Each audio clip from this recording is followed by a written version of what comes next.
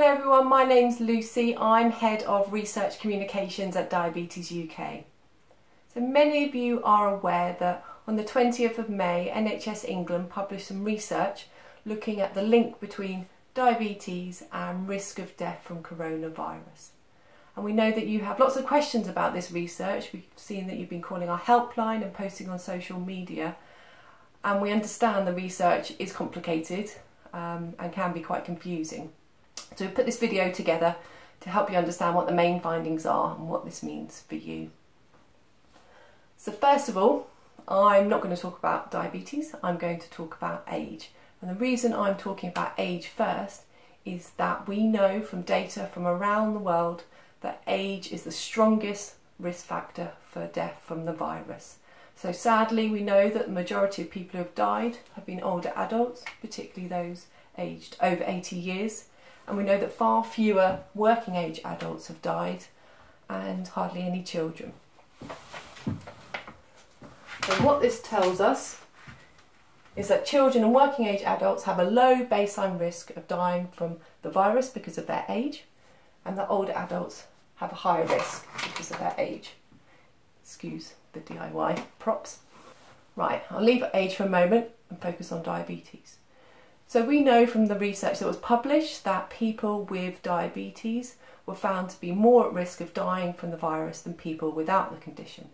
And we learned for the first time that people with type 1 have a higher risk than people with type 2 and other types of diabetes. So we learned that people with type 1 have 3.5 times the risk compared to people without the condition, and people with type 2 or other types of diabetes twice the risk. And these figures I can understand are alarming. But what I want to explain to you now is that these figures need to be thought about in terms of baseline risk. So to help me explain this, I've recruited some friends, courtesy of my son Frank. So I'll just introduce you. Friend here without diabetes, friend here with type 2 diabetes, and friend here with type 1 diabetes. So let's say this gang are all in their 20s. Because of their age, we know that their baseline risk is really low. So low baseline risk of dying from the virus, shown with a small dot here. So we know that our friend here with type 2 has twice the risk of this guy of dying from the virus. But because the risk is so low to begin with, that dot's not much bigger, still very low risk. And our friend here with type 1 has 3.5 times the risk. But again, because the baseline risk was initially so low, the risk is still low. Now, let's imagine our gang are in their 80s. We know that people, older adults, have a higher baseline risk of dying from the virus because of their age. So we can show bigger baseline risk, the bigger dot. Type 2, person with type 2 has twice the risk of someone without diabetes, so twice that dot, like that. And person with type 1 has 3.5 times the risk.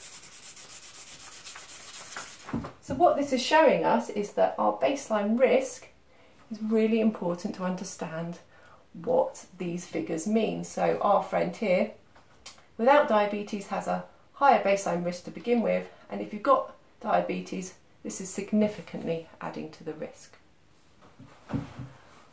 What we also learned from the research is that there are many other factors that come into play to determine an individual's risk. No one will have the same risk, everyone will have their own unique risk.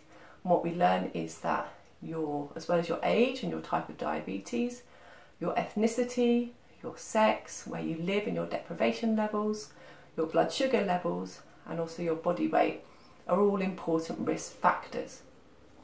And of course, many of those risk factors you can't control. You can't change your age, you can't change what type of diabetes you have, you can't change your ethnicity. But we know that people with higher blood sugar levels are at increased risk.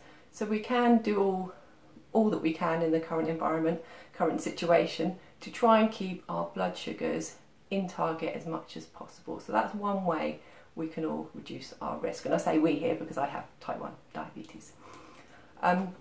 Body weight also came out as a risk factor for death from the virus.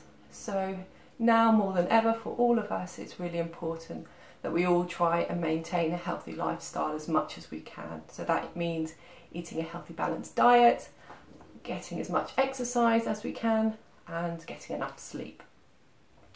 So I hope this short demonstration helped you understand that while people with diabetes do have an increased risk of dying from coronavirus, that this risk is really dependent on your baseline risk and your age. And I also hope this helped you understand there are a few things that you can do to help to reduce your risk.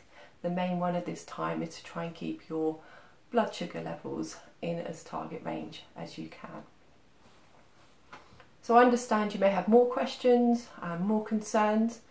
Our helpline is here. We're here to help you. Please do give us a call if you need to talk. We also have more information on our website, so please go there and take a look. And finally, just to say, please stick with social distancing, wash your hands. The best thing we can all do is avoid catching the virus in the first place.